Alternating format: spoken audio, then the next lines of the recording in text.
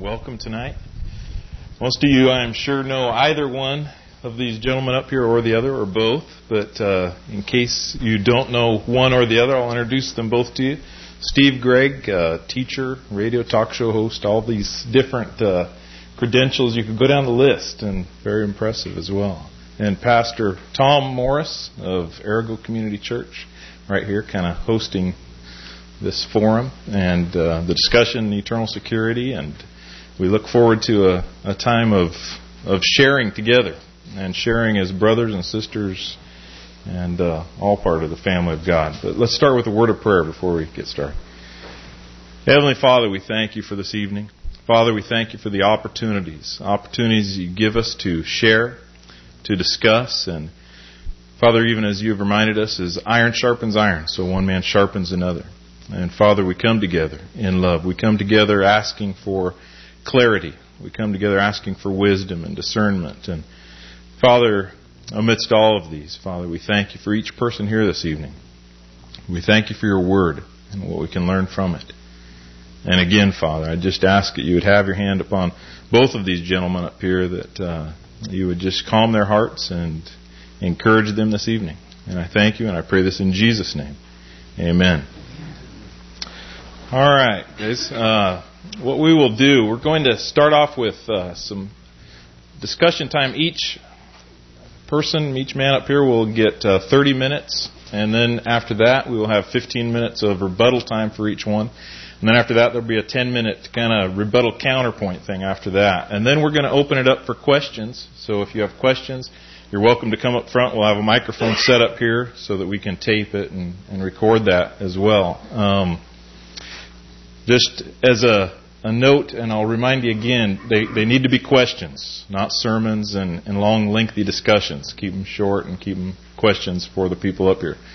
As well, I know Steve also has a box in the back somewhere, I think, for financial gifts, if you want to make those to help cover expenses and things. So if you would do that too. And I think we'll go ahead and get started, and Tom will go ahead and start. Thank you. Appreciate Steve coming into the lion's den, as it were, the enemy's camp, so to speak. I'm not an enemy.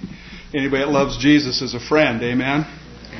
And the reason why we're here today is to discuss a difficult topic within the Christian church to reconcile among brothers, it seems. But it is my strong feeling that if we don't talk about these hard things, then unity is virtually impossible. We can have a thin crust of unity where we smile and bow to each other and say nice things, but we know deep down we've never ever really discussed those things that divide us. And so we need to talk about them, and we need to talk about them in a manner that is becoming to born-again Christians. Amen? Now, I'm not going to teach in my half hour. I'm going to do what I do better than teaching, I think anyway, is preach. So I think there's a little difference, but not much. Preaching is simply proclaiming God's Word, I believe, taking God's truth and saying what it is. Teaching is doing some explanation with it. And Steve is a marvelous teacher. I disagree with him on pretty much everything. But I appreciate his willingness to come and to share and to struggle through these issues so we can be really unified. If we don't struggle through these issues, and all the time while we're smiling in our little rooms, in our little get-togethers, we're compromising. And do you want a compromising man or person in your pulpit? I don't think so. You want somebody who's going to speak as the oracles of God. Somebody who's going to proclaim God's truth as he understands it to be truth. Now, eternal security is the doctrine that once a person becomes born again, or a child of God, or a Christian, that they will never lose their salvation. Now, a lot of people don't like the phrase, especially people that don't believe it. I like the phrase because I think it simplifies it into a great compact term: once saved, always saved. That is, once somebody gives their heart to the Lord Jesus Christ, they didn't do it because they earned it. They did it because it was by God's grace through faith. For by grace are ye saved through faith, and that not of yourselves. It is a gift of God, not of works, lest any man should boast. And so we don't get our salvation by works. We don't earn our salvation by works. Neither do we keep our salvation by our works. The Bible says that in 1 Peter 1:5 that we are kept by the power of God through faith. We're kept by God's power. So I believe that a Christian can be confident, that the Christian can know that he's saved, he or she is saved beyond a shadow of a doubt. 1 John 5:13, the Apostle John wrote, "For these things are written that you may believe on the Lord Jesus Christ, and in believing that you may know that you have eternal life." The Apostle John didn't want you to guess about salvation. He didn't want you to hope like it was some fly in the sky or fly by night kind of scheme. He wants you to be sure that when you die, you will go to heaven. That's the hope of eternal security, to give you the assurance. The hope that is based in Hebrews 6:19, a hope that is sure and steadfast, an anchor for the soul. And I'm sure we all want that. And I hope that I can present it in a way that is befitting to the doctrine. Believe me, if I tear it up, it's my fault. It's not the doctrine's fault by any stretch. But it is indeed based on Scripture. If you would turn with me, we're going to go through many verses in the time I have here to the Gospel in a nutshell. It's called John chapter 3, verse 16.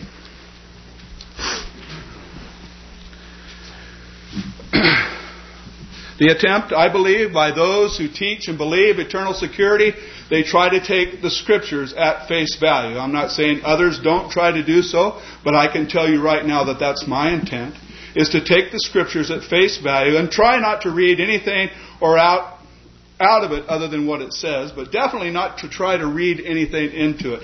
No eisegesis, as it were, but exegesis. Take out from it what it is God's wanting to say to us. John 3:16, "For God so loved the world that He gave His only begotten Son, that whosoever believeth in Him should not perish, but have everlasting life." If you believe in Jesus, you'll have everlasting life. Not temporary life, not life until you stop doing good works, not life until you stop believing. You have everlasting life. Turn with me to John chapter 4, verse 14. "But whosoever drinketh of the water that I shall give him shall never thirst. But the water that I shall give him shall be in him a well of water springing up into everlasting life." If you come to Jesus, you partake of Jesus, you believe in Jesus, the Bible says you will never thirst. It lays no condition. You will never thirst. Turn with me to John chapter 5, verse 24.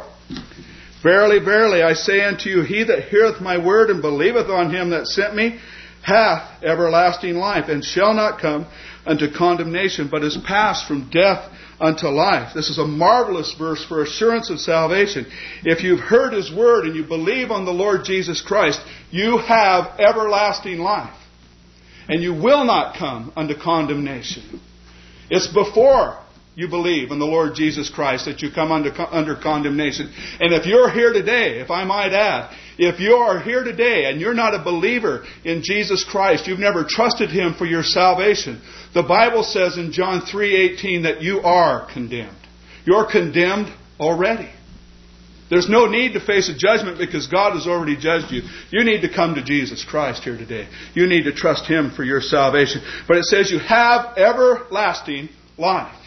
Turn with me to John chapter 6, verse 35. "I am the bread of life. He that cometh to me shall never hunger, and he that believeth on me shall never thirst." It doesn't take a whole lot of explaining, folks, to explain never. You come to Jesus Christ, you will never hunger, and you will never thirst. Jesus will fulfill that spiritual need that you have for salvation. And it says that you'll never thirst. He provides for your salvation.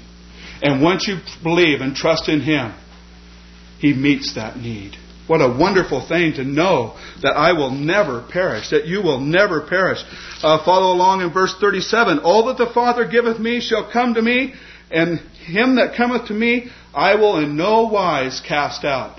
God isn't joking here, folks. If you come to Him, He is not going to cast you out. He will never cast you out for any reason. Look at verse 39. And this is the Father's will which hath sent me, that of all which He hath given me I should lose nothing, but should raise it up again at the last day. How much is Jesus going to lose at the last day? Nothing. How much did Jesus start with in Revelation chapter 5 with 144,000? 144,000. How much did He wind up with in Revelation 14:1? 144,000. When Jesus starts with 100, He ends with 100. Jesus saves and keeps those that become His. In verse 40, and this is the will of Him that sent me, that everyone which seeth the Son and believeth on Him may have everlasting life, and I will raise him up in the last day. You have everlasting life. Folks, if you really believe that, it's everlasting. That means it ain't ever going to end. And finally, and somebody said amen, just on this topic, I'm just getting a roll here. John 10, verse 27. My sheep hear my voice, and I know them, and they follow me. And I give unto them eternal life, and they shall never perish. Folks, eternal means eternal. It doesn't mean until we do something to lose it. It means He gives us eternal life. The same way with never. He said that we shall never perish. What a reassurance that is. What a wonderful thing to know that we are in God's hand and He will not cast us out. He'll not let anybody take us out of His hand. Verse 28, and I give unto them eternal life, they shall never perish, neither shall any man pluck them out of my hand. My Father which gave them me is greater than all, and no man is able to pluck them out of my Father's hand. I am really glad here today that the Lord Jesus Christ, the God that we serve, is a powerful God. He is the God who has created heaven and earth. He is the God who has made you and I, and He is the God who has planned out our great salvation. Yes, eternal security isn't based just on the Scriptures, but it's based on what the Scriptures say about God the Father. There is no man, it says, that is able to pluck them out of my Father's hand. Ladies and gentlemen, no man means no man. And that means you also. A lot of folks like to qualify that somehow and say, well, I can. Then this don't mean no man. Amen? Well, I need to make a point here. We probably shouldn't get in an amen contest here. There's some folks here from our church. I love you dearly. I know you love me dearly. But there's some folks from Steve's side here. And, we have an amen contest going on here. Steve knows more about this than I do. But it's based on, eternal security is based on the power of God. God's power. God has the ability to save us. God has the ability to keep us. And there are several verses to back this up. If you would turn with me to Romans chapter 4. Romans chapter 4.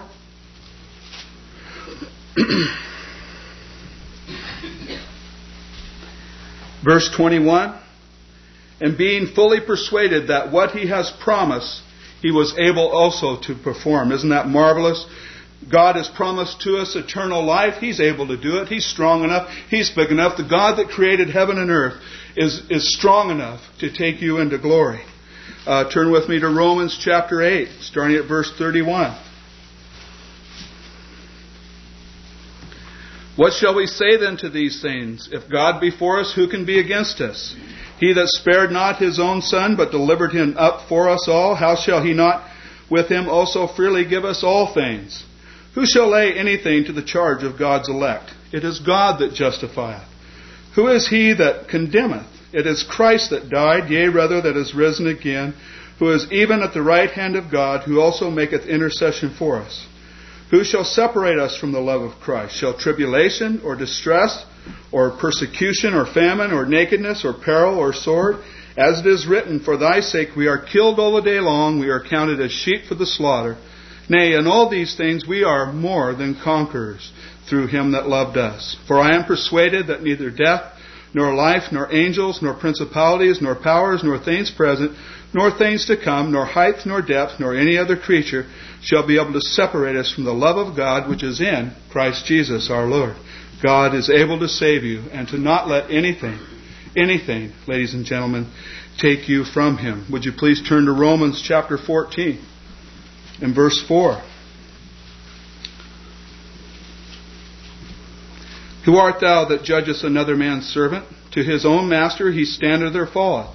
Yea, he shall be holden up, for God is able to make him stand. When you're not able to stand, when you're walking in doubt, when you're walking in unbelief, when you're walking in sin and you're not able to stand, and have any kind of assurance or anything like that, recognize that God, He is able. God is able. If you turn with me to Philippians chapter 1. I've got to hurry here. I've run out of time. I've got a lot of things to share. Philippians chapter 1, being confident, verse 6, of this very thing, that he which hath begun a good work in you will perform it until the day of Jesus Christ. That's a promise from God, folks. God has begun a good work in you, the greatest work that God can do. The work of salvation through the shed blood of Jesus Christ. Because of His payment on Calvary's cross, God has begun a great and a marvelous work in your heart. And the Bible says you can be confident that what God has started, He's going to complete it. He's going to finish it. And because God is powerful, we can know that. We can trust. And it's not based on how we feel, ladies and gentlemen. It's based on the written revelation. The Word of God tells us that God is going to complete what it is that He started. But a lot of people think, I've got to keep myself. I've got to keep walking in the faith. I've got to keep doing good. I've got to keep doing things. I've just got to keep myself. Well, the idea is really foreign to Scripture. You trying to keep yourself. Turn with me to 1 Peter. I already quoted it once. Chapter 1 and verse 5.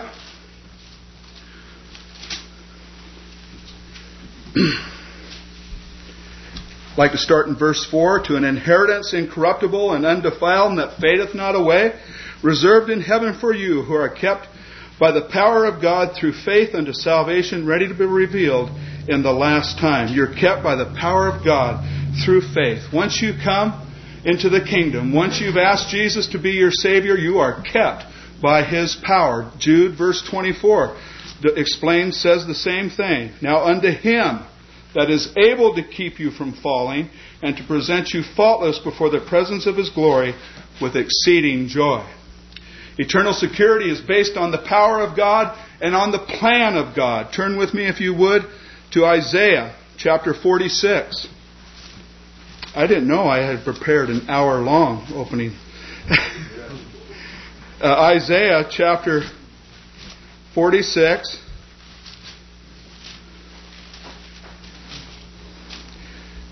Eternal security is based on the power of God, and it's based on the knowledge of God, or what God knows, or to be more theologically correct, God's omniscience. Verse 9 of Isaiah 46, remember the former things of old, for I am God, and there is none else. I am God, and there is none like me, declaring the end from the beginning, and from ancient times the things that are not yet done, saying, my counsel shall stand, and I will do all my pleasure. We serve a God who is beyond time, ladies and gentlemen. He's a God of the past and eternity past, and He's the God in eternity future. He doesn't know time like we know time. He's not bound by time. And He has saved you. He has brought you to Himself. It was a part of His plan to save you from eternity past. If you would turn with me to Ephesians chapter 1. In verse 4. According as He hath chosen us in Him before the foundation of the world, that we should be holy and blameless before Him in love. Now, ladies and gentlemen, this is something to think about here. God has chosen you from eternity past. I don't care if you're a Calvinist. I don't care if you're an Arminian. I don't care what kind of theological position that you hold. You have to argue with the Word of God if you think somehow God didn't choose us in eternity past. But if we think somehow we can lose our salvation, then what we're doing is we're trying to usurp power over God's ability to do things. Can you hear what I'm saying here now? And in doing that, we undermine the prophetic word. If somehow man can usurp authority over God's purposes, God has a purpose. He has saved you from eternity past. And we already know that He who has begun a good work in you is going to complete it. If somehow we can usurp that, or somehow lose our salvation, we are saying, in effect, that my power is stronger than God's. My power can usurp authority over God's will and purpose for my life. And not only that, we are saying that prophecy is guesswork. That the whole book of Revelation and much of the New Testament is entirely guesswork. Why? Because what God has determined in eternity past to take place in eternity future can somehow be stopped by you and I. If we believe we can lose our salvation, then in essence, that's what we're saying about prophecy. That it may not come to pass because of what man does. And ladies and gentlemen, I find that hard to understand, I guess. And so we see God's plan is a part of eternal security. God's love is a part of eternal security. God has adopted you into His family. Ladies and gentlemen, what a blessed thing. Now, many of us in this room, I'm sure, and you could turn with me to Romans chapter 8, but many of us in this room, at least in today's society, are fatherless, maybe parentless. But you know what it's like to do without a father. And I know some of what that's like. And one of the most precious things that I had gotten from Scripture, that once I gave my heart to Jesus Christ, I had a father. A wonderful father who loved me. And it says in verse 15, for you have not received the spirit of bondage again to fear, but you have received the spirit of adoption, whereby we cry, Father. God has adopted you. Abba, Father. God has adopted you, and you can call Him Abba. I like what Rabbi Zechariah says. We can call Him Abba, and He is our rock. Our lives don't come unhinged from our Maker's moorings. We're His son. We're His daughter. And we can cry to Him, Abba. And if we think somehow we can lose that, we think that tender relationship with the Lord Jesus Christ, where we can call Him Abba, can somehow be severed by what we can do, I believe is wrong. It's like in Luke, in the story of the prodigal son. Now, a lot of people like to use that as how a man can fall from faith. I don't believe that's what it shows at all. The prodigal son took his inheritance and left with everything. I've got to hurry here so I can get the 30 minutes out of the way, so forgive me if I don't turn to all the Scriptures. But the prodigal son had left his father with everything that his father had given him. And they had finally wasted everything and spent every nickel of his inheritance. And it got to the point where he actually had to live with pigs. And he had to eat what the pigs ate. It was a terrible thing. But then finally he came to himself. And he had thought in his own heart that he wasn't his father's son anymore. That he was separated from his father. And he would say, I would go back. I would go back and say, I want to be like one of my father's hired servants. Because he knew his father was loving and was kind. And when this prodigal son came back, his father didn't reject him, even though he thought that he should. The son thought that he should. Or that even though the son thought that he wasn't even his father's son anymore. But it was the father that ran to him. He never stopped being his father. The father was always the Father. He never stopped being that. And so then we get into the ministry of the Lord Jesus Christ. And if you would turn with me to John chapter 2, 1 John chapter 2, We've talked about the Father and His love and His power and His plan. And now we get into the ministry of the Lord Jesus Christ and the doctrine of eternal security. In 1 John chapter 2, verse 1, it says, My little children, these things write I unto you, that ye sin not. And if any man sin, we have an advocate with the Father, Jesus Christ the righteous. If you would you turn with me to Hebrews chapter 9.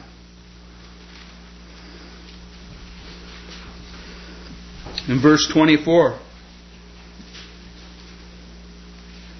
For Christ is not entered into the holy places made with hands, which are figures of the true, but unto heaven itself, now to appear in the presence of God for us. Jesus is our advocate, and He's sitting at the right hand of the Father right now. He's in the presence of God, and He's there to intercede for you and I. Another verse out of Romans chapter 8.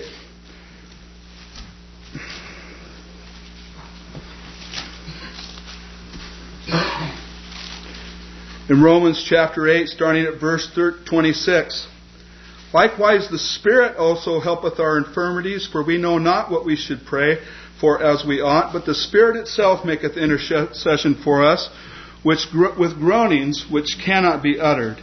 And he that searcheth the hearts knoweth what is the mind of the Spirit, because he maketh intercession for the saints according to the will of God. Now I'd like you to look closely at these two with me, please. As verse 26, it's the Spirit who helps our infirmities by praying for us. He makes intercession for us with groanings which cannot be uttered. But look at verse 27. And he that searcheth the hearts knoweth what is the mind of the Spirit, because he maketh intercession for the saints according to the will of God.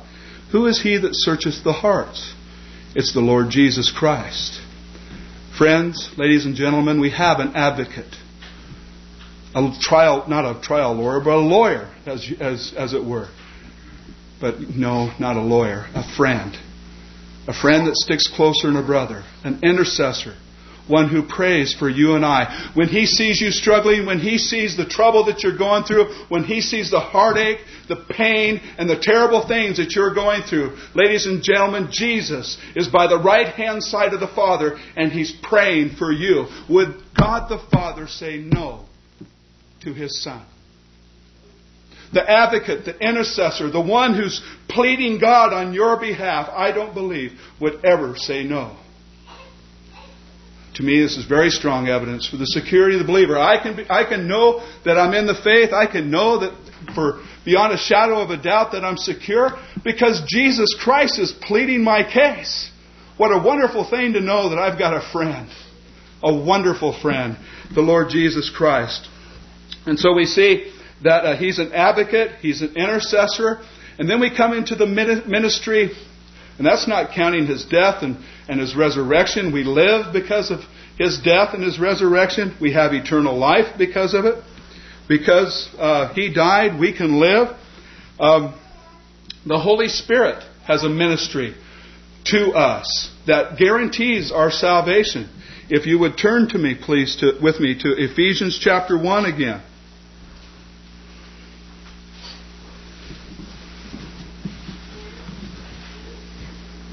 In verse 13. In whom ye also trusted, after that ye heard the word of truth, the gospel of your salvation, in whom also, after that ye believed, you were sealed with that Holy Spirit of promise. Would you turn with me to Ephesians 4?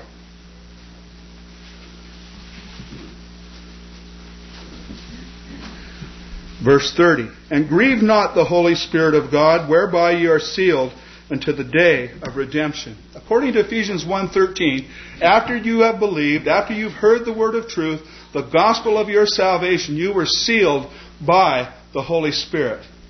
And it doesn't say that you're sealed until you lose it somehow. It says you are sealed until the day of redemption. I believe the Bible teaches that that day of redemption is the time of the rapture. Which is another thing we disagree on, I believe. Maybe some other time. But we are secure until the day of redemption because the Holy Spirit seals us. Now that sealing is something that nobody can break. No man can break. In fact, the only one that can break the seal is the Lamb of God. Is the Lion of the tribe of Judah. If you would turn with me to Revelation chapter 5.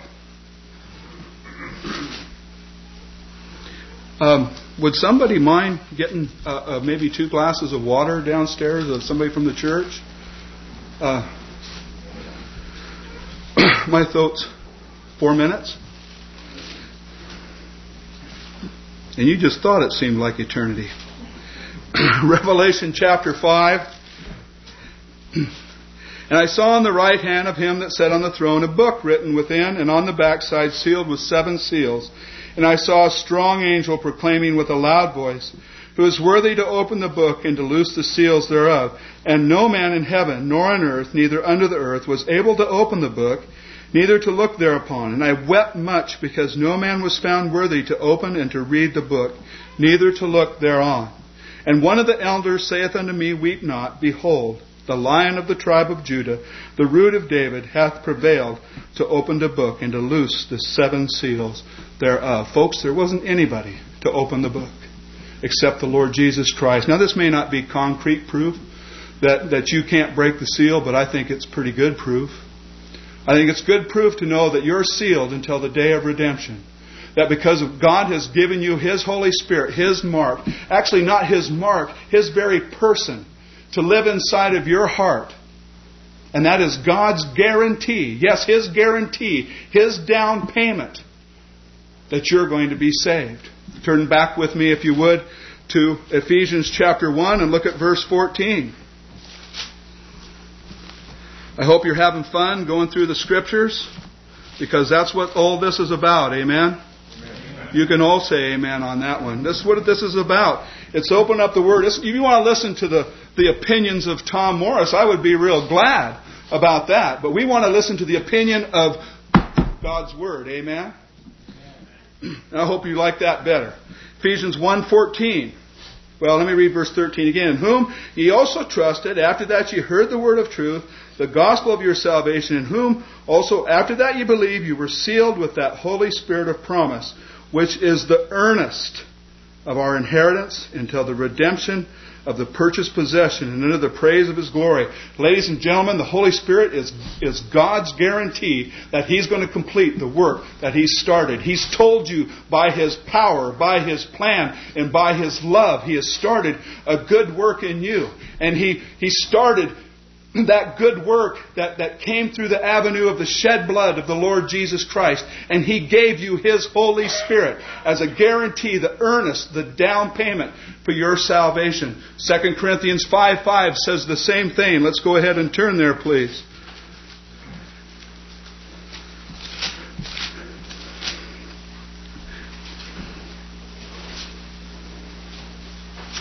Now He that wrought us for the same thing is God, who hath given to us the earnest of the Spirit, the down payment. Folks, I might go back on a promise. I might go back on my word. I might not make the complete payment on a car sometime. Why? Because I'm a man. I'm full of all sorts of problems. And if you knew me, you'd shout amen about that. But God doesn't go back on His promises. He gave you His Holy Spirit, the earnest money, if you will, the down payment for your salvation. There's nothing that can take that away. He's going to save you. He's going to save you. Now I just hope that you come to believe that today and trust Him. Trust Him with all your heart. Thank you.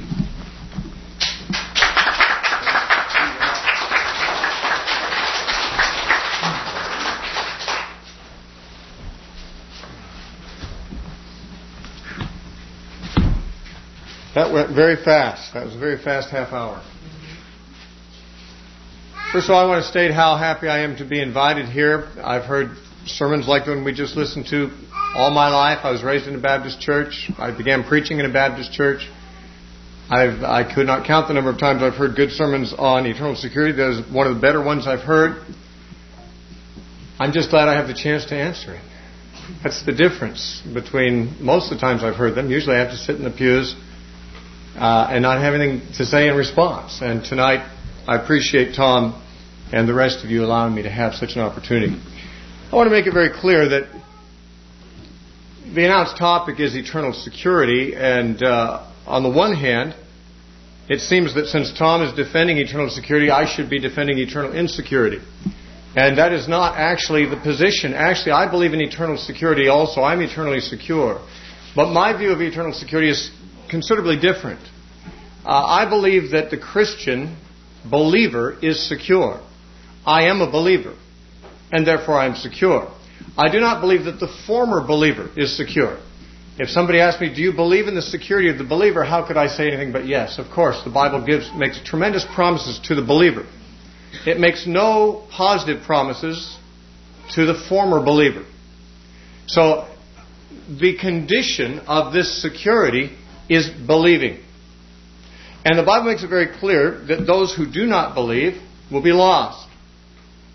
Now, it does not say if they used to believe, but they now are unbelievers, they'll be saved. There's nothing in the Bible that says that, and I would like to address, when it comes to our time for rebuttals, the particular scriptures that Tom used that might sound as if it meant that. But I want to present my case positively, first of all. I believe that when we consider what the Bible says about salvation, we have to make a distinction in our own exegesis of the Scriptures to recognize what is said about the church corporately and what is said about the believer as an individual. Most of the Scriptures that were quoted and that we usually quote about eternal security are statements that are made to the church about the church. God began a good work in the church of the Philippians. He continued and will continue His good work in the church. The church is God's purpose. The church is God's bride. The church will never be snatched out of His hand. But the question of individual participation in that entity is everywhere in the Scripture said to be conditional. Conditional upon faith. Now, I heard tonight, and I've often heard people say that if you don't believe in unconditional eternal security, then you must believe in salvation by works, because you can't believe that you'd lose your salvation unless you believed in salvation by works. I've been a Christian for 45 years. I've been a preacher for 30 of those years. I've never believed in salvation by works. I don't believe in salvation by works at this time. I believe that if I died today, I'll go to heaven regardless of... I don't think God's going to bring up my works to decide whether I'm saved or not. I will be saved because of my faith in Jesus Christ. I'll be saved because of Christ. My faith in Him is that which makes me a participant in that salvation that is in Christ. Now, I believe that the security of the church... Now, when I say the church, I don't mean this building or any building. The church is the body of Christ, the organic community of believers who are redeemed, been born again, they have the Spirit of God, and they're all members one of another worldwide. That's the church. That entity, as an entity, is unconditionally destined for glory, because that's God's eternal purpose. His eternal purpose is for the church to come into the fullness of the likeness of Christ. When it comes to me as an individual or you as an individual, the Bible says some very specific things about my participation in the destiny of the church. I'd like you to turn, if you would, to what I consider to be one of the classic statements from John. Many of the scriptures today quoted are from John. I would like to quote or share a lot of scriptures from the book of John and 1 John also. This is from 1 John, chapter 5, verses 11 and 12. The Apostle John wrote, "And this is the testimony that God has given us eternal life." Now, us is a plural, of course. The church, those of us who are in Christ, He has given us eternal life. Us. And this life is in His Son. Now, where is the life? Is the life in me? The life is in Christ. God has given us eternal life in Christ. If I am in Christ, then that's where the life is. And if I am in Christ, then I have eternal life. If I'm not in Christ, I don't, because the life is not in me. The life is in His Son, it says. God has given us eternal life. This life is in His Son. He who has the Son has life. I hope that you qualify. I know I do tonight. I know Tom does. We are in Christ. We have that eternal life. He that does not have the Son of God does not have the life. Now, all that John is telling us is this, that eternal life is located in one place, in Jesus Christ. Salvation is in Christ. The question is, am I in Christ? There's no question as to whether eternal life is in Christ. If I cease to participate in Christ, the eternal life is still there. It's still eternal. It's just that I have ceased to participate. If we unplug these microphones from the wall, if we unplug the PA system, the electricity is still in the walls. But we're not tapping it because we're not connected to it. The individual connects to this eternal life by connecting to Christ. And that is connected by faith, according to the Scripture. There are people in the Scripture who ceased to be connected to Christ. And as John tells us, they must not have that life anymore, because he that has the Son has life, and he that does not have the Son of God does not have life. In Galatians 5:4, Paul said of the Galatians, "You have become estranged from Christ." Well, if you're estranged from Christ, you don't have Him anymore. If you're estranged from your ex-wife, well, you don't have her as your wife anymore. You're estranged. You're separated. And Paul goes on to say, you've fallen from grace. A person cannot fall from grace unless they've been in grace. You cannot be estranged from Christ unless there was a relationship from which to be estranged. You see, an individual can know Jesus Christ and be saved and be participant in that eternal life that is in him. But because of apostasy, because of rejection of Christ at a later time of their life, and I have known too many people who've done that to deny that that happens. The Bible also tells us it happens, as we'll see. When a person is estranged from Christ, he doesn't have the Son. And the life is in the Son. If you'll look with me over John chapter 15, we see that Jesus teaches the same thing in the book of John, of all places. The place where the vast majority of eternal security texts are drawn from is the Gospel of John and the book of Romans. Those two books more than any others. And yet, both of those teach us a conditional eternal security based upon the condition of faith in Christ. In John 15, we have the well-known parable of the vine and the branches. We don't have to read the whole thing. I'm sure you understand and are familiar with it. But in verses 5 and 6, Jesus said, I am the vine, you are the branches. He who abides in me. The word abides means remains. He that remains in me. Another translation of that same word in the English Bible continues. He that continues in me, he says, like a vine continuing to be attached to the branch. He who abides in me and I in him bears much fruit. Without me you can do nothing. If anyone does not remain in me, he is cast out as a branch. Now, you can't be cast out as a branch if you were never a branch. You can't cease to abide or remain in him if you're never in him. He says, you are branches in me. Now, if you will remain in me, you'll be fruitful. If you don't remain in me, something else will happen, he says. If you don't remain attached to Christ, if you don't remain in him, he says, what happens then? That person is cast out as a branch, is withered. They gather them up and throw them into the fire, and they are burned. The Apostle Paul gave the same imagery, only changed the plant from a vine to an olive tree. In Romans chapter 11. In Romans chapter 11, I'll bring you up to speed if you're not familiar with it. The saved community, the elect, the Israel of God, or whatever Paul may wish to call it in different places, is likened to an olive tree. There are branches that were original members of that tree, the Jews. They were attached to it. Some of them have been broken off because of their lack of faith. We, who are Gentiles, have been grafted on because of our faith. It is faith that is the condition of being on or off of this tree. The natural branches were cut off because they didn't have faith. The unnatural branches were grafted in because they did have faith. And they stay there because they have faith. It is conditioned upon the faith. Paul said in Romans 11, if we look at don't want to read the whole passage, it would take me too long. Let's say verse 17, if some of the branches were broken off, and you being a wild olive tree were grafted in among them, and with them became partaker of the root and fatness of the olive tree, do not boast against the branches. But if you do boast, remember that you do not support the root, but the root supports you. You will say then, branches were broken off that I might be grafted in. Well said. Because of unbelief they were broken off. And you stand, that is, you are in because of what? Faith. You stand by faith. Do not be haughty, but fear. Well, why? I thought I'm eternally secure. Well, but you better be afraid. Well, secure people don't have anything to be afraid of, do they? Well, it depends. It depends on if the security is conditional or not. For if God did not spare the natural branches, that's the Jews who defected and were cut off, and in Paul's day, many of them died and were lost. He may not spare you either. What? He's talking about me, who have faith. I am attached to this tree. I'm participating in the root and the fatness of this tree. The life of the tree is in me. He might not spare me? Paul, come on. I thought you were supposed to give me more security than that. Well, Paul says this in verse 22, therefore consider the goodness and the severity of God. On those who fell, severity.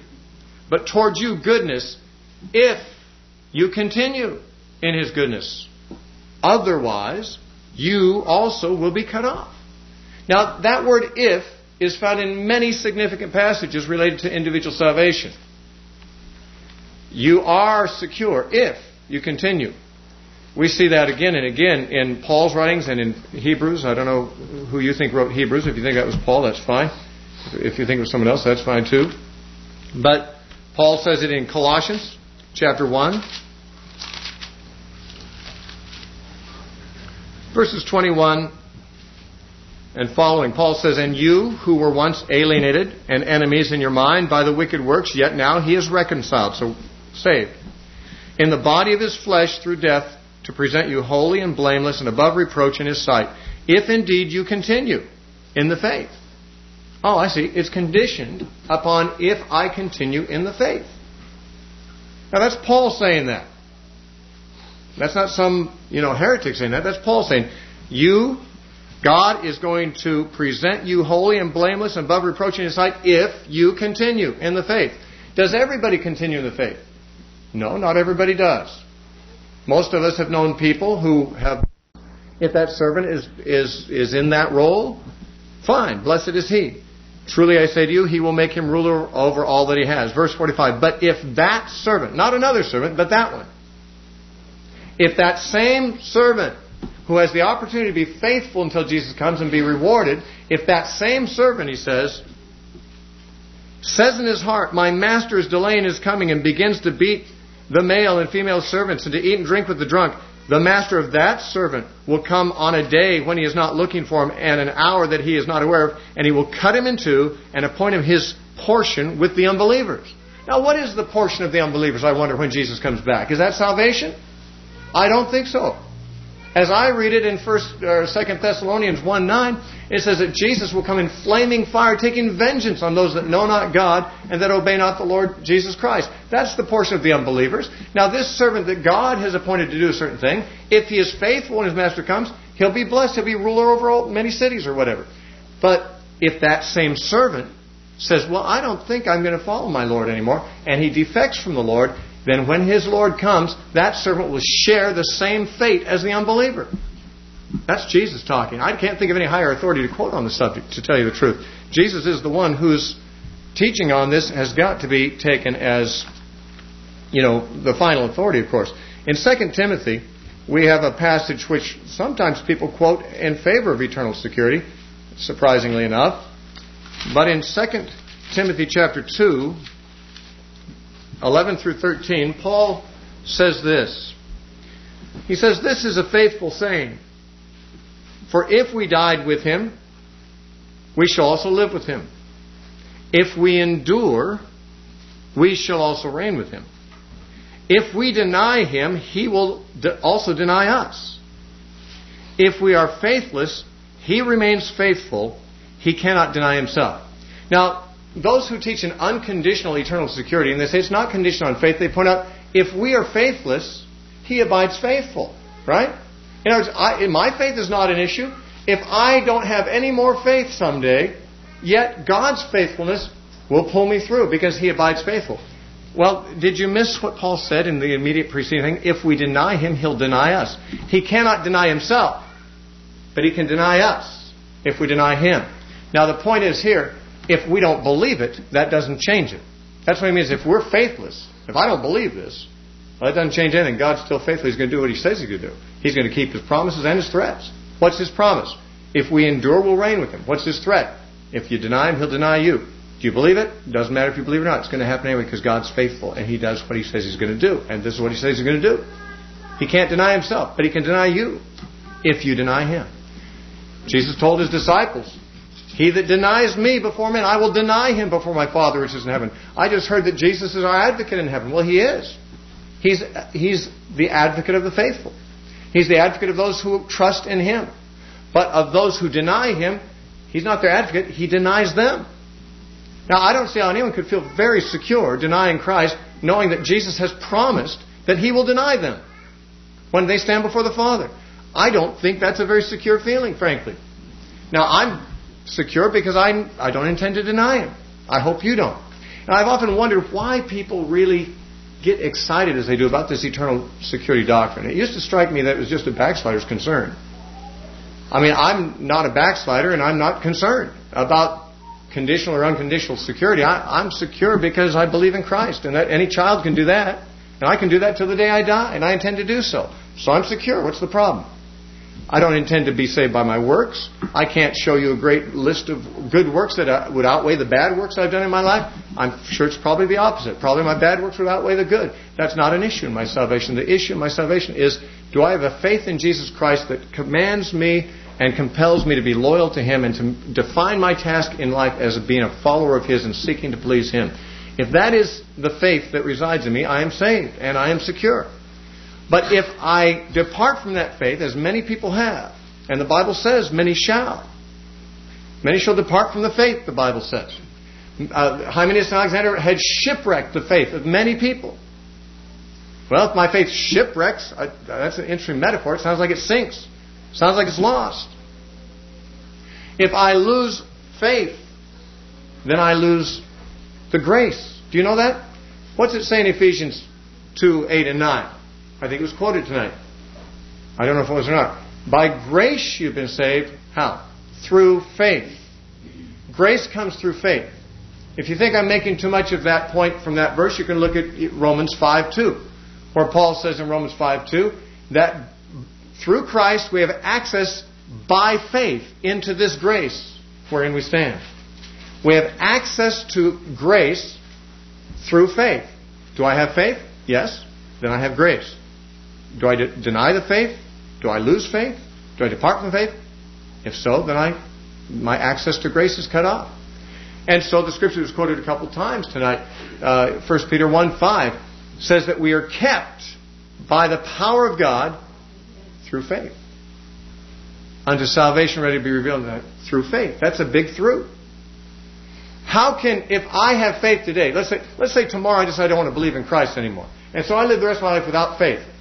Am I being kept by the power of God? How could I? I'm kept by the power of God through faith. If I don't have faith, then that doesn't apply to me, does it? It only applies to those who have faith. There is only security for the believer. There is not security for the former believer. That is scriptural. The Bible provides no promises to the person who is a former believer. True, the Bible does make unconditional promises concerning the community of believers, the flock. That, Jesus is always going to have a flock. But an individual sheep can wander away. Did you know that? An individual sheep can wander away from the flock.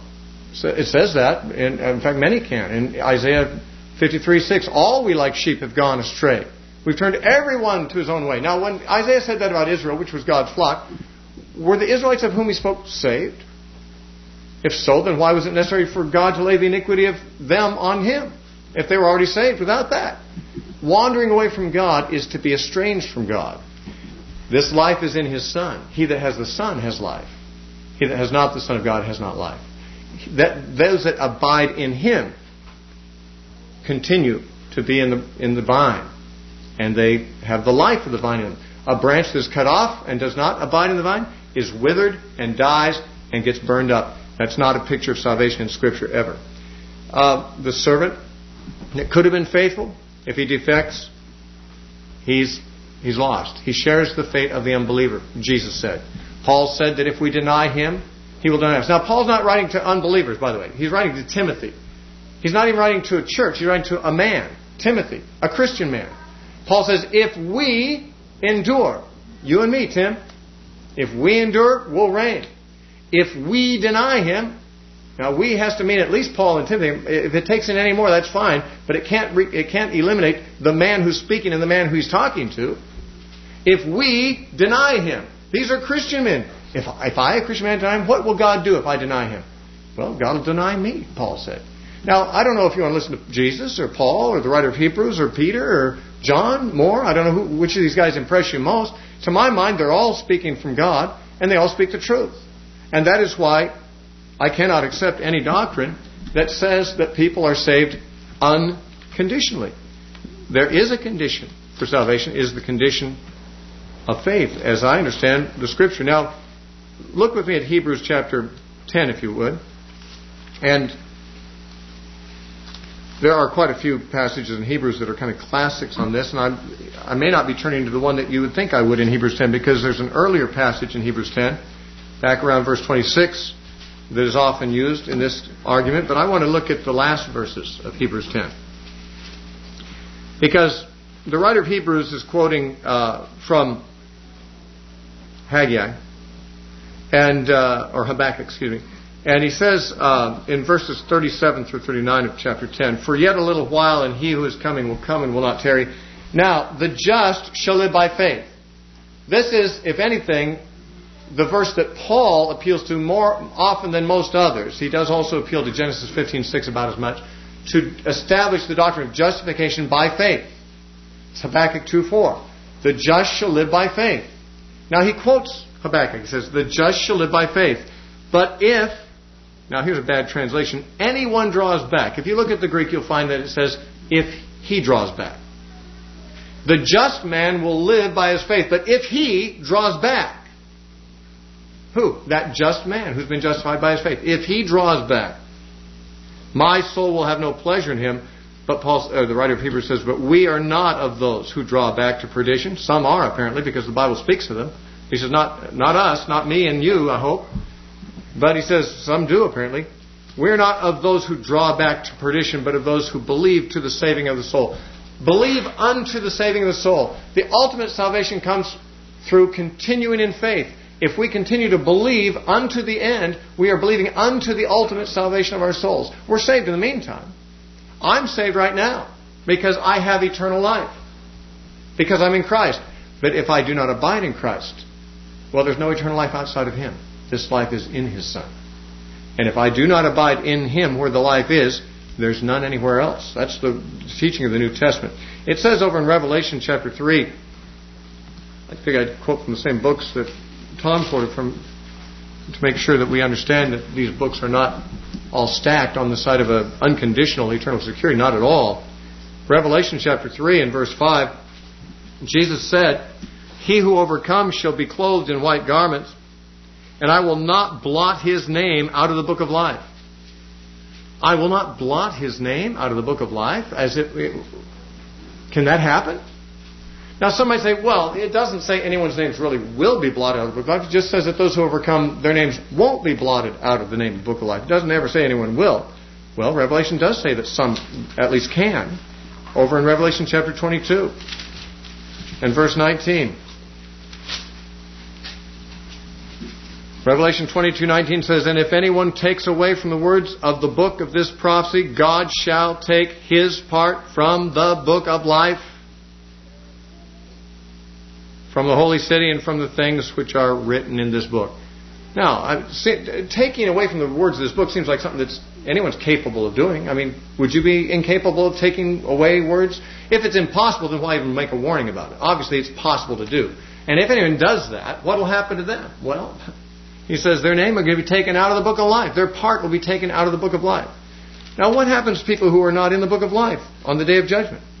According to Revelation chapter 20 and verse 15, it says, "Anyone not found written in the book of life was cast into the lake of fire." So, overcomers, Jesus said, will not have their name blotted out of the book of life. Certain people, under certain conditions, it says can. Because God says, if you take away from the words of this book, then I will take away your part from the book of life. Well, if your name is taken out of the book of life, are you in there? No, it's been taken out. By who? None less than God Himself. If He took it out, who's going to put it back in? Nobody. If your name's not there, where do you go when you die? If you on the day of judgment, to the lake of fire. Is anything unclear about this? I don't really understand why this would be unclear. Now, I realize that a number of scriptures have been presented that sound as if they may teach that you can't be lost once you're saved. And I don't know if I can address this as quickly as I want to. I'm going to have to quit in about 3 minutes here or 4. But there were several scriptures presented from the Gospel of John. "Whosoever believeth in me shall not perish, but have everlasting life. He that drinks of this water shall never thirst." Or in John chapter 6, "He that eats this bread will never hunger. He that drinks this drink will never thirst." What we have in these statements are all, you'll notice they're all in John, and they all have the same grammatical construction. They all have a conditional. He that does this, who meets this condition, believes, drinks, eats, whatever, shall never something perish, usually. Never perish, never thirst, never hunger, whatever. Those who meet this condition shall never have this bad result, it says. Now what is the condition? He that believes, he that eats, he that drinks, all of those are in the present tense in the Greek. Look them up. He that is eating, he that is eating shall never hunger. He that is drinking shall never thirst. He that is believing shall never perish. Now, that doesn't mean if he stops being one who is eating, he'll never hunger. And if he stops being one who's drinking, he'll never thirst. If he stops being one who's believing, he'll never... No, it is the one who is believing who never perishes. While believing, that is. And that John meant it that way is evident from another very interesting verse in John chapter 3. Which I'll have to close with this because it's my last minute or so here. But in John chapter 3, it says in verse 36, he who believes, present tense, in the Son has everlasting life. Why? Because whoever is believing is abiding in Him and has the life that is in Him.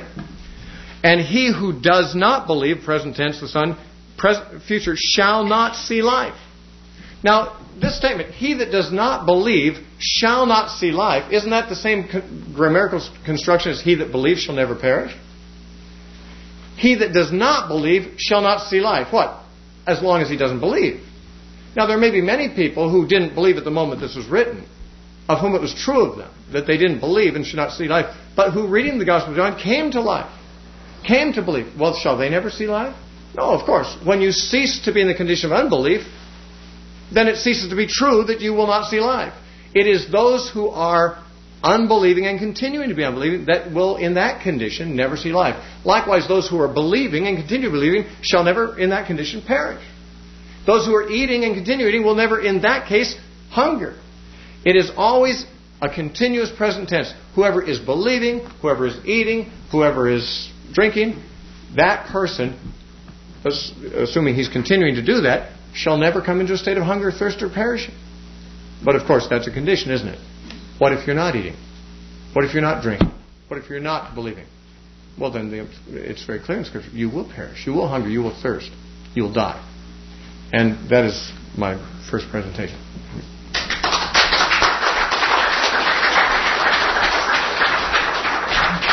Thank you, gentlemen. So now we're going to start 15 minutes each for rebuttal. Okay. I'd like to begin where Steve left off. If you would turn to John chapter 3. Steve is correct that in many of the verses that I quoted about believing, hungry, and thirsting, they are in the present tense. But does the present tense always mean a continued, uninterrupted action? No, it doesn't. First off, I'm not against anybody saying, well, this is what the Greek says, because I do it all the time too. And I do it when I preach. In fact, I'll probably do it with Colossians 1:23, where it says, if you continue, that could be since you continue in the Greek. But I'm not a Greek scholar.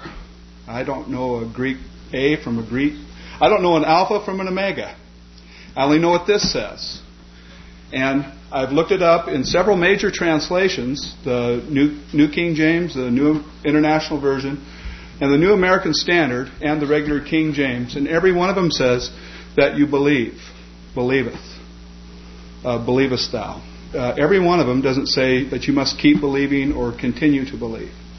Now, I know, Steve, that didn't say that. But also, before I go any farther, if I insinuated that people that don't believe in eternal security aren't saved, I'm sorry about that. That is not my intention to be here tonight. My intention is to draw more from the Word of God. It's not to judge anybody's salvation. So I'm sorry about that if I did say that, or insinuated it even. However, I do think that you miss out on a blessing in not understanding it. Not to say that I'm smarter than anybody else or more enlightened. But anyway, the present tense doesn't always mean a continuous, uninterrupted action. Not by any stretch. Because if you were to turn to John, keep your finger in John 3, but turn to John 4, verse 13. Jesus answered and said unto her, whosoever drinketh of this water shall thirst again. Now this is in the present tense. Now, if we're going to be consistent with this continuous, uninterrupted action, the person who is drinking from Jacob's well here would have to keep drinking and keep drinking and keep drinking and keep drinking You get the point. It's in the continuant, or in the present. It's in the present tense. They couldn't just drink one time and be satisfied or be filled. They had to keep drinking if the idea is consistent with the present tense. Salvation verses don't have to be always in the present tense. In Acts chapter 16, verse 33, would you turn there, please? They're in the aorist tense. Now, I'm not an English scholar either. I'm a lay pastor by and large. I'm in training, as it were, but we can understand the word together. In verse 31 of Acts 16, and they said, "Believe on the Lord Jesus Christ, and thou shalt be saved in thy house." That's in the aorist tense. That talks about a fact, a single action that has happened. If you believe, one single action that's happened in the past. If you believe, you have everlasting life. Now, the problem with this that I see is when we say that it really means continuous, uninterrupted action, we're taking authority over the word that it doesn't seem to be declaring to us. I think we have to be careful that we're not adding things to the word by saying you must keep believing. By keeping believing, that's not in the gospel message. You got to believe and you got to keep believing. That's not what the Bible says. You got to believe. And Jesus gave the best definition of what it means to come to faith in Jesus Christ in just a few verses before John 3:16. He says in verses 14 and 15, "And as Moses lifted up the serpent in the wilderness, even so must the Son of Man be lifted up, that whosoever believeth in him should not perish." Now Jesus is telling us about the example of Numbers chapter 21 of the serpent in the wilderness, the brazen serpent. The people of Israel, the children of Israel, had sinned grievously against God, and God was going to toast them. He was tired of them. He was going to kill them. And He was going to make another people out of Moses.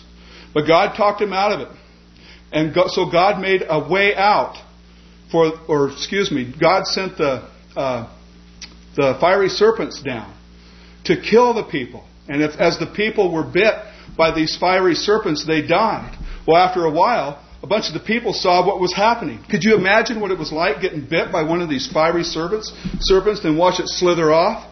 Well, Joe over there, or Yahim, or whatever his name was, he got bit, he died, I'm going to die. And you've watched all these people die, and you go to Moses, we need some help. We need some grace here. We need some mercy. Ask God for some help.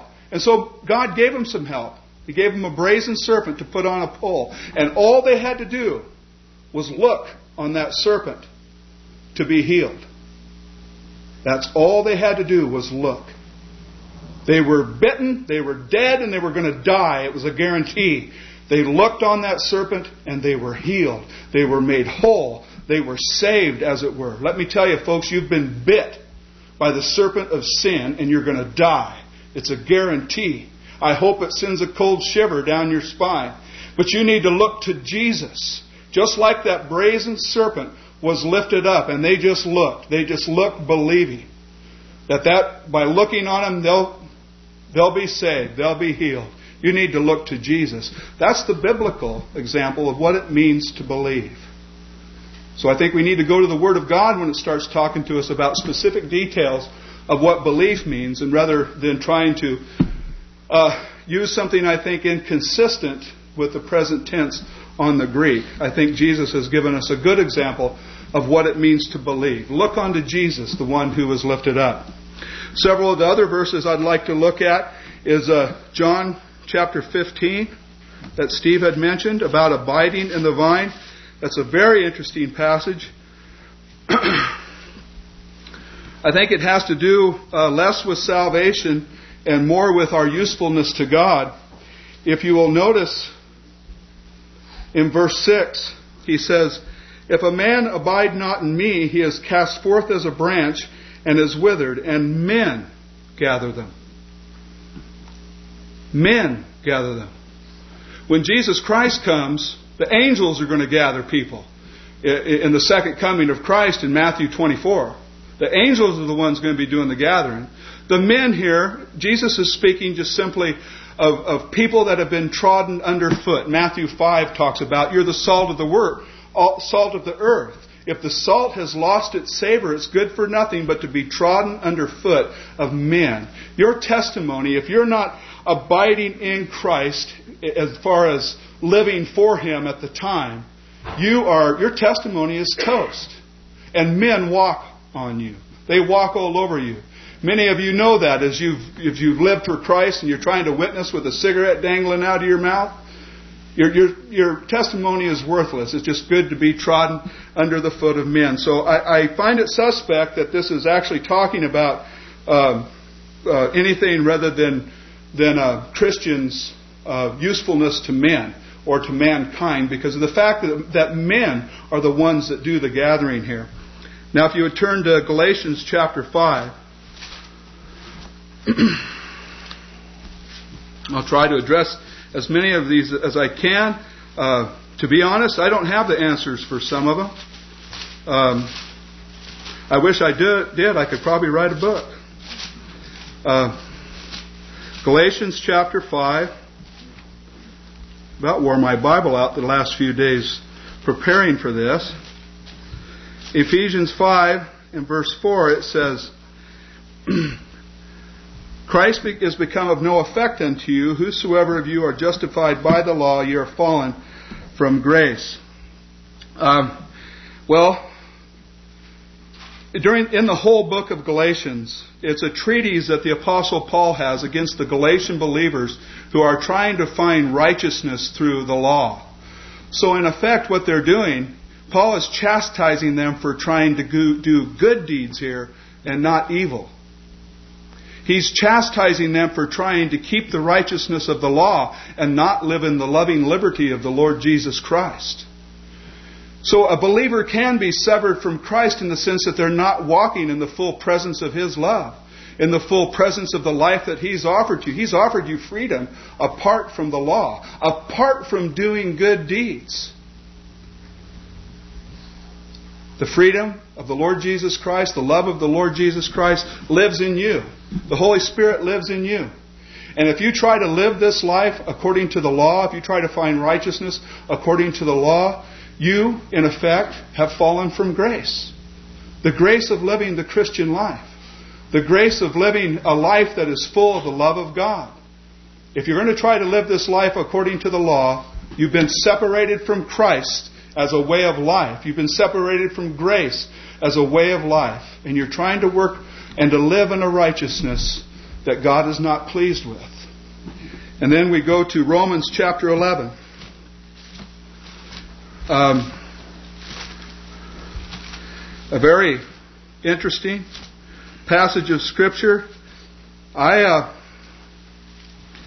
don't believe that it's warranted to talk about the salvation of the individual in this passage as Paul is talking to Gentiles. I believe he's talking to the Gentiles as a whole.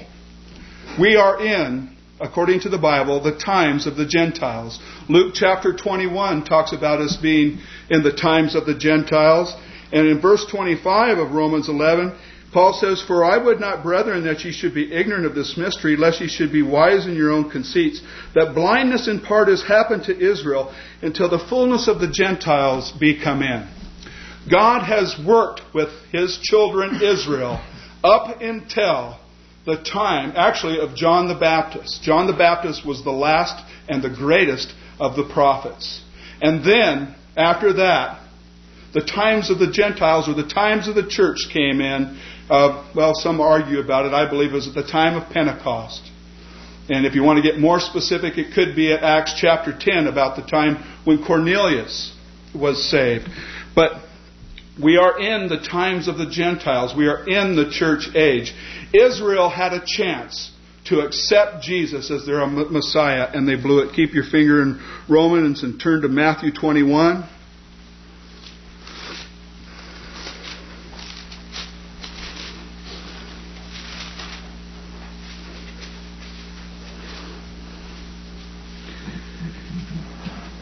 Start reading to verse 42. Jesus saith unto them, Did ye never read in the Scriptures, the stone which the builders rejected, the same has become the head of the corner? This is the Lord's doing, and it is marvelous in our eyes.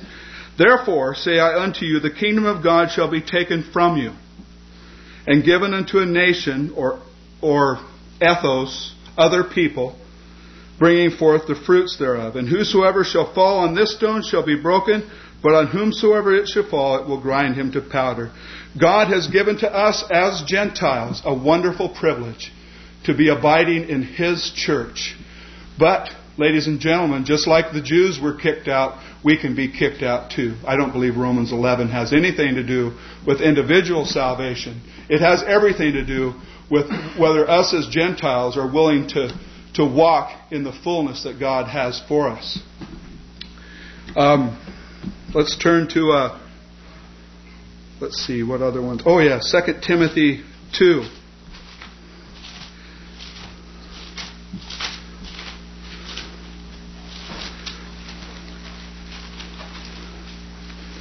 A lot of people ask, or like Steve has said, he says that you have to.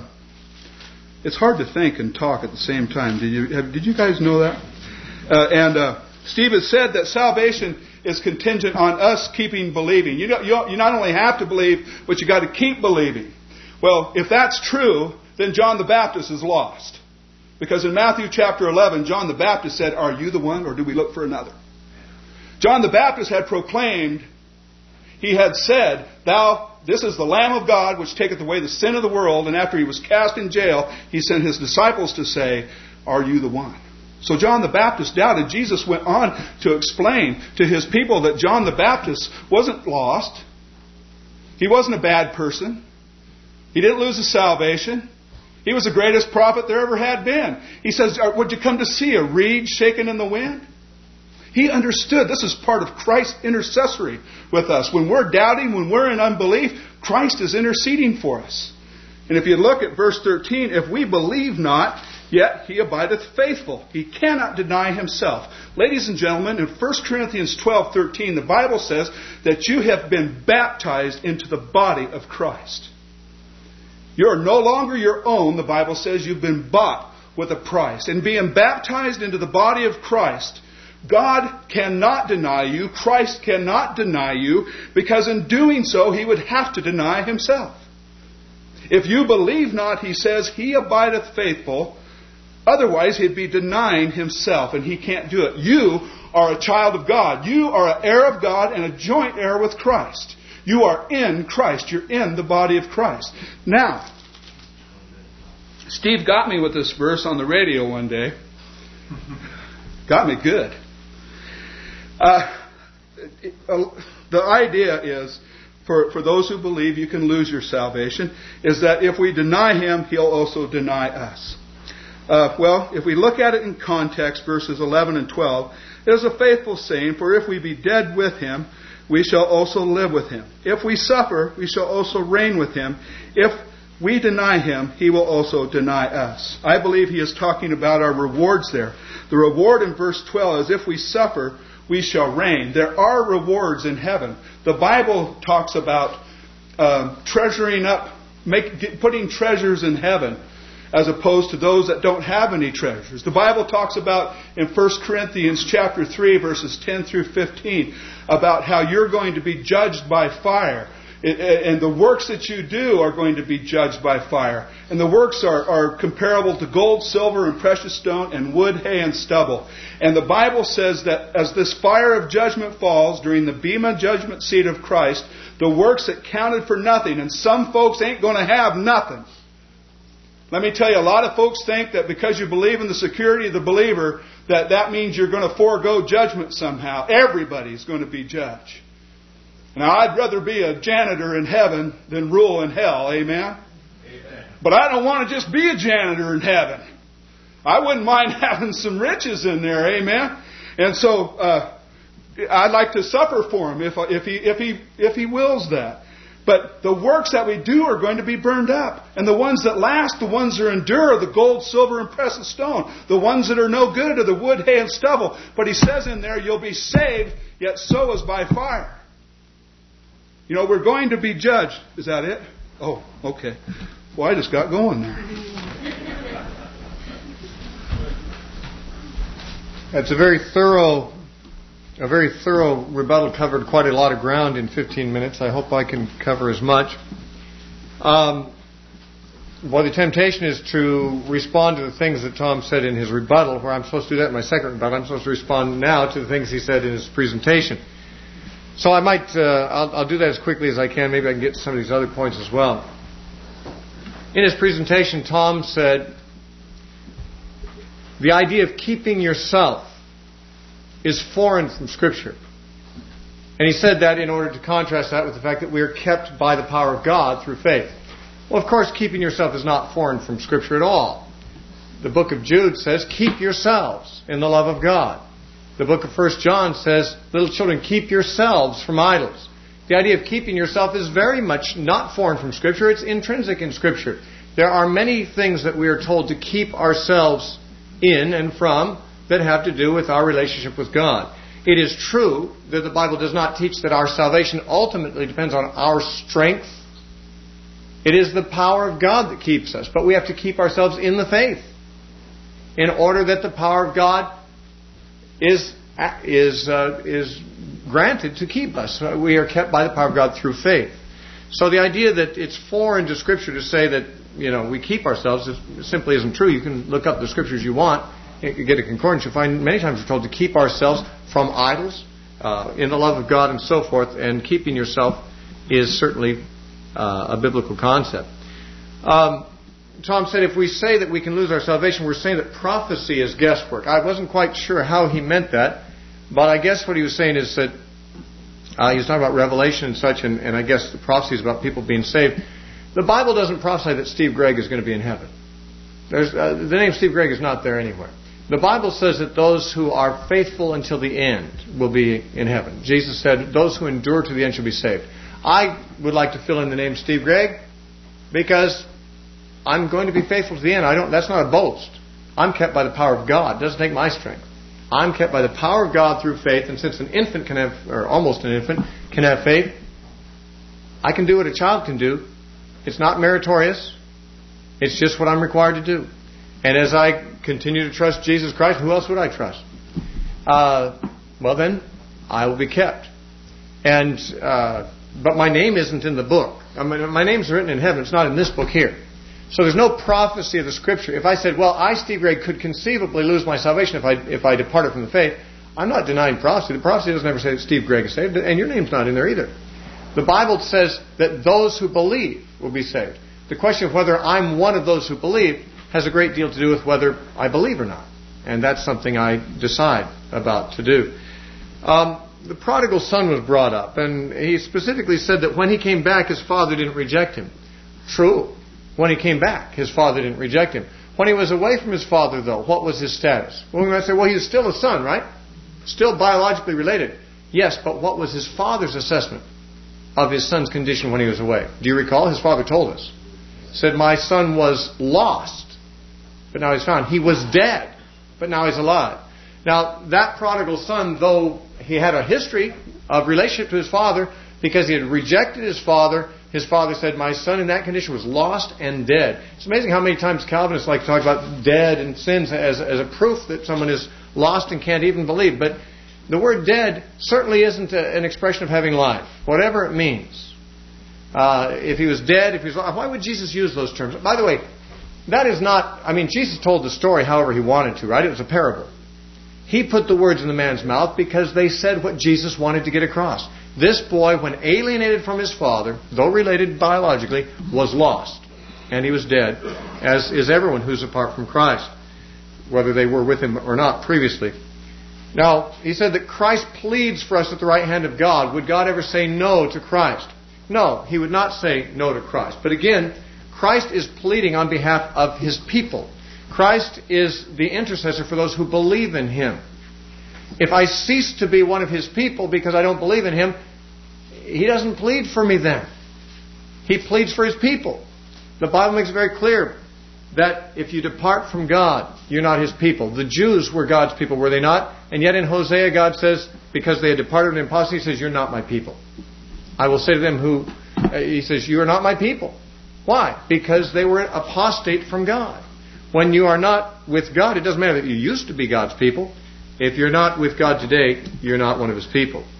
The business about being sealed with the Holy Spirit and no one can break the seal but Christ, I think, is not an argument that makes exegetical sense, because the seals on the seven-sealed book in Revelation, which no one could break except Christ the Lamb, are not never equated in Scripture with the seal of the Holy Spirit on the church. The book and the church are two different things, and the seals are obviously similar language, similar imagery, but for different concepts. I wouldn't see that as an argument worth leaning too heavily upon. Now, I want to talk a little bit. I'm going to save some of the things that Tom just talked about, and I'll address those in my second rebuttal, but he did bring up something very important that is often brought up in favor of eternal security, and that is 1 Corinthians 3. That was not brought up in his presentation, and I didn't bring it up in mine, but it's a good one to look at because most people hang a lot on it who hold the eternal security view. If you look there quickly, I'd like to see whether we are exegeting this passage correctly. Paul said,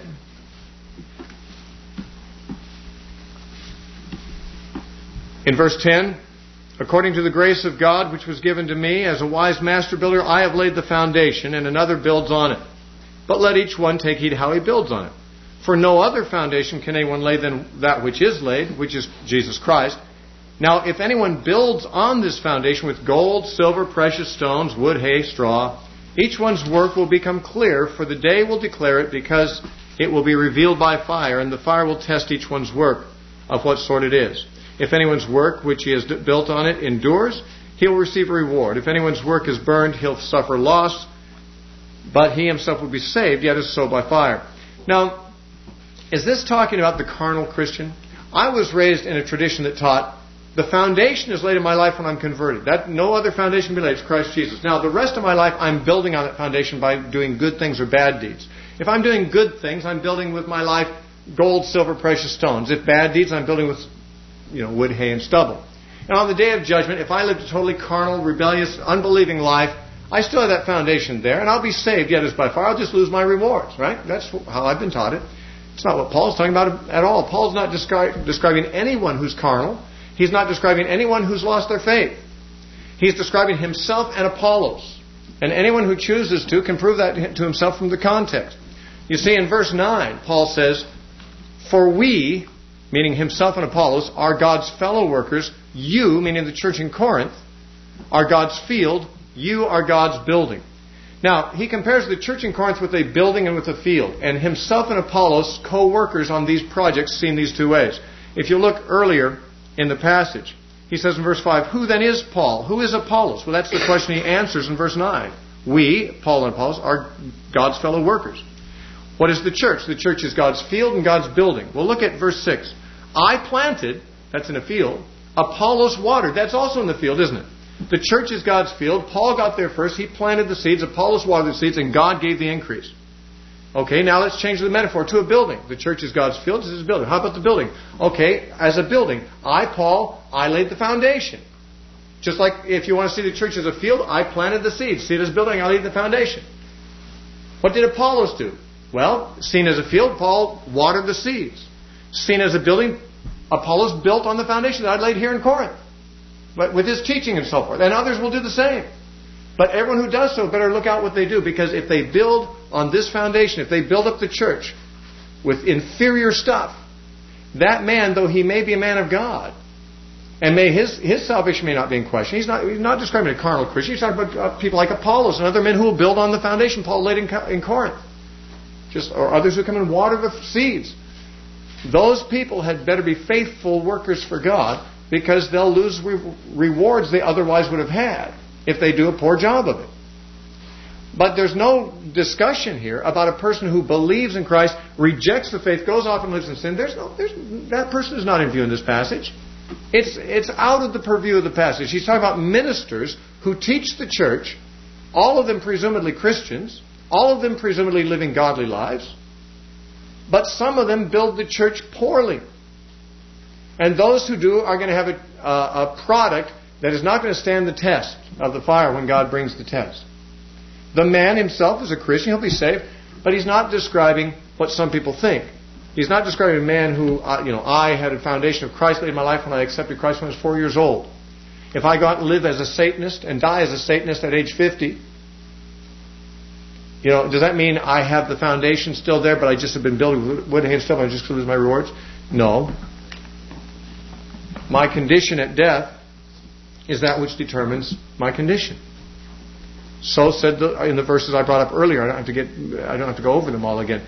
The person who is a servant of God, if he's faithful and Christ comes back, he'll be rewarded. If that same servant is unfaithful, he'll be awarded the same penalty as the unbelievers. That's what Christ said. Christ even said to his own disciples in Matthew chapter 18, he told the parable about the man who had been forgiven by the king. Then he found someone else who owed him something. He wouldn't forgive him. He said the king got angry at that. The man who had been forgiven was unforgiven. Do you remember that? The king said, you worthless servant, I forgave you all that debt. You should have forgiven your servant. Since you didn't, I'm going to throw you in jail. I'm going to deliver you to the tormentors until you pay everything now. And what was Jesus' final words on that parable? You can read it, the last verse in Matthew 18. He says, so also shall my heavenly Father do to you, if you do not every man from his heart forgive his brother their trespasses. What shall my heavenly Father do to you? The same thing that king did. He unforgave him because he didn't forgive. Jesus said, if you don't forgive men their trespasses, neither will your heavenly Father forgive you your trespasses. Jesus said it 4 times in the Gospels. How many times do you have to say it before it's an established doctrine of Scripture? Now, when Jesus said, so shall my heavenly Father do to you, who was he talking to in Matthew 18? Peter and the apostles. He was alone with them. Peter said, Lord, how many times do I have to forgive my brother? 7 times maybe? And Jesus said, no, 70 times. And they told this parable. This is a private conversation with the disciples. And to them he said,